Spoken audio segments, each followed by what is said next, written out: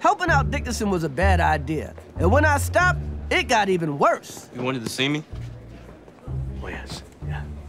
I have here Mr. Dickinson's essay, in which he received a grade of B.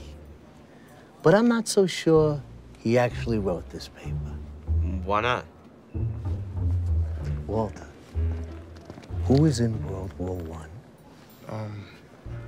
Earth and Jupiter. Now you see why I'm not so sure? Well, maybe he forgot. Forgot? Really? Forgot what? Forgot who was in World War I? Or forgot to not sign your name on his paper?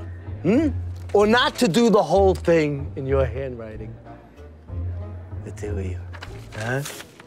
You insult my intelligence. Maybe if I was blind, you could turn this paper in and say that he wrote it, but I'm not blind.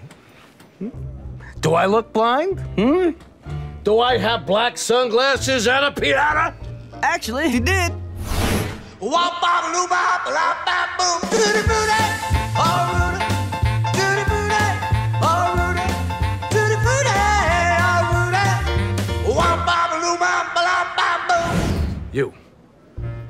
You're suspended from tomorrow's game.